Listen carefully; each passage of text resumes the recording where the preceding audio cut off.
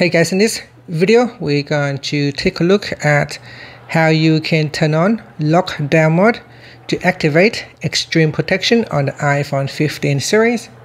First, let's go back to the home screen by swiping up at the bottom of the screen. From the home screen, tap on settings. Now in the settings page, we scroll down and then tap on privacy and security. Then scroll down to the bottom. In the security section, tap on lockdown mode. Then tap on turn on lockdown mode. And here say when iPhone is in lockdown mode, apps, websites, and features will be strictly limited for security, and some experiences will be completely unavailable. And it tells you like all the different apps will be blocked. So most messages, attachments are blocked, and some features are unavailable.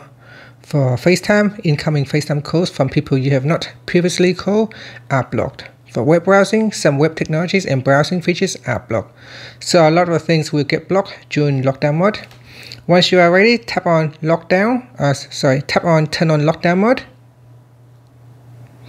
And then here it's a turn on lockdown mode. Lockdown mode requires an iPhone to restart. So once you are ready, just tap on the turn on and restart, and your phone will proceed to lockdown mode. And that's it. Finally, you can swipe up to go back to the home screen. Thank you for watching this video. Please like and subscribe to my channel for more videos.